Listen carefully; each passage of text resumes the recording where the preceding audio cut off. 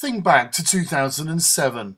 The Amphitheatre was perhaps Chester's biggest wasted opportunity. In May of that year, the local elections changed all that. The Conservatives took control of the City Council 3 years ago, and we actually made it a manifesto commitment to do something with the Amphitheatre. I think it's a crying shame that we've had 18 years of neglect from the Labour and Liberal parties in a real jewel in Chester's crown. And it's fantastic to see the Conservative-controlled Cheshire West and Chester Borough Council taking action and making a fantastic difference in the city centre. And what a change! For the first time, visitors can sense its unique history.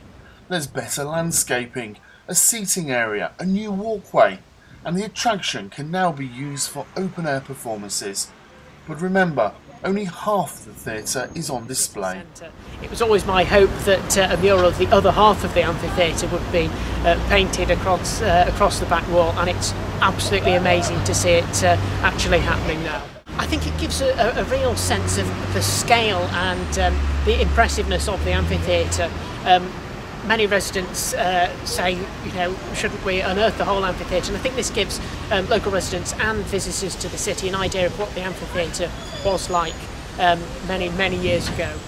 It is impressive and well worth a visit. This was a Conservative manifesto promise made and kept.